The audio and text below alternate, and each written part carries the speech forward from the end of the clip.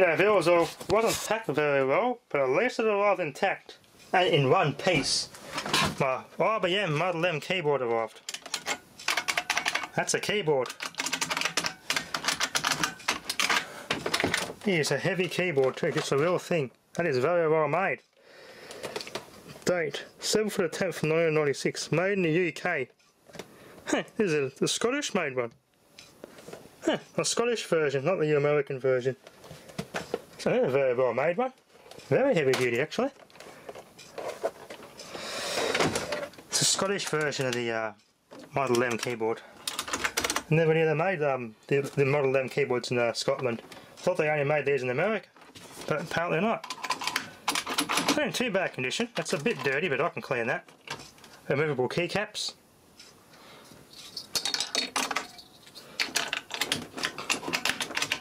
Probably pull all those keycaps off and stick them in a little strainer in a compartment in the dishwasher and wash them in a dishwasher if I really wanted to, but I'm not going to do that because I don't remember very well where all the keys go. Let's take a good photo.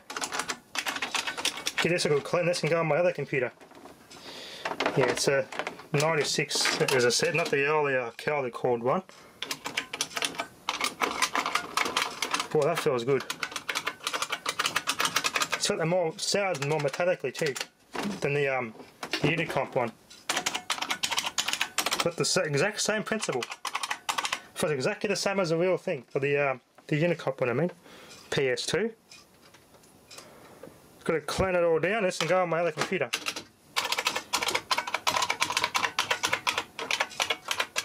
That is a nice keyboard.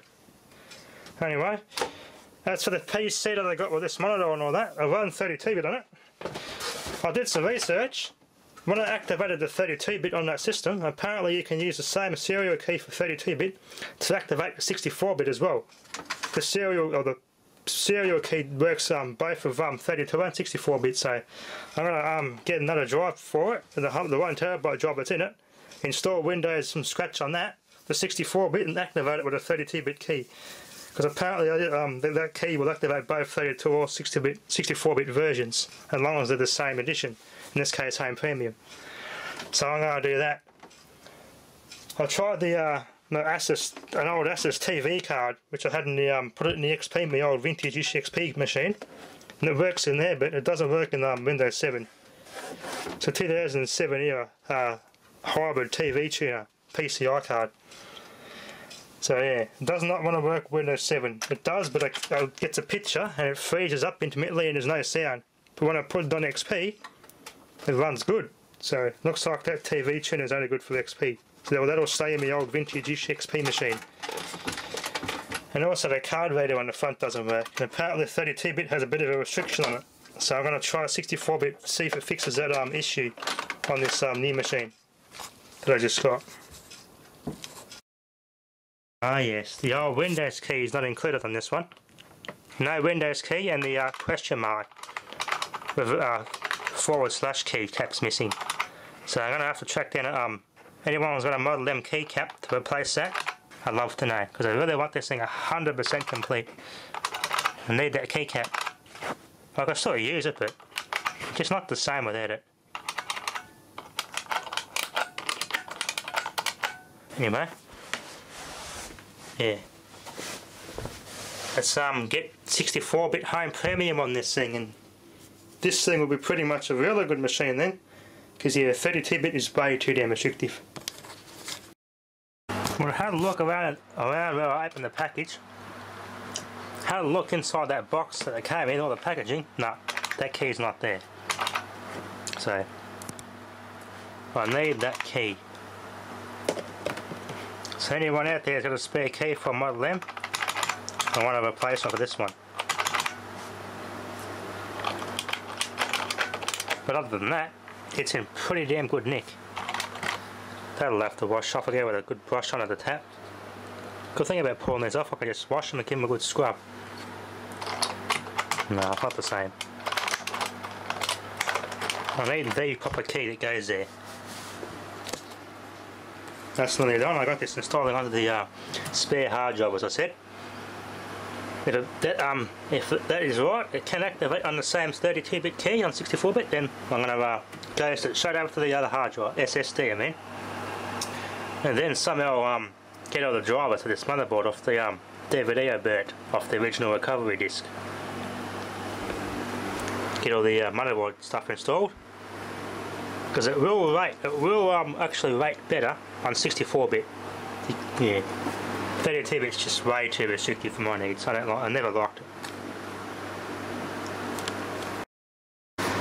I don't know what this thing was doing, but I specifically said in the setup for this to install onto the 1TB Western Digital.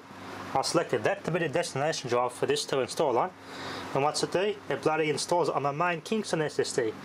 Now I've got two Windows 7s on the Kingston SSD. So it's going to ask me which operating system do I want to run every time I boot this thing up. Should have disconnected the SSD altogether out of the case. That would have been a better way to do it, and it would have had no choice but to install it on that one other hard drive. Oh well. Anyway, let's see if this product key activates in 64-bit. This is a spare 32-bit product key I've got here. And this was an upgrade Windows 7 on my other computer when I first got my other original one. Give this some time to set up, and we'll give it a try. I just found this out last night. Look, I used the same 32-bit key in the 64-bit system. There you go, just activated. Beautiful. Oh well. No, it's got to install all the drivers on this thing. Ah.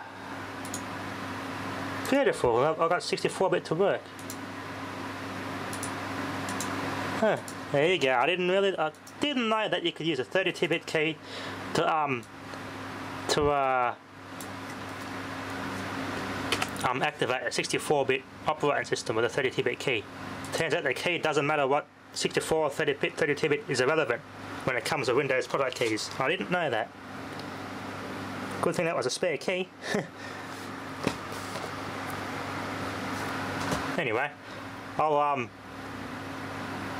get this SSD all wipe the SSD and download Macium Reflect and Ghost what's on here now onto the SSD. That way I can still keep the good speed on this thing, maintain it.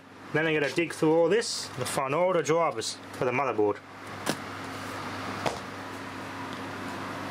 And then again, well, all the drivers that work on the machine so far, because I know the drivers in here are probably going to be 32-bit only, so it's going to take some experimentation, but they don't know what they are. I can just get the 64-bit equivalent for this board. Anyway, that'll be enough for now. Thanks for watching. Let's see if this card reader works. Apparently, yeah, it should work now, 64-bit, but if it doesn't, worst case scenario, the board in there is probably dead, which I hope not. Anyway, thanks for watching.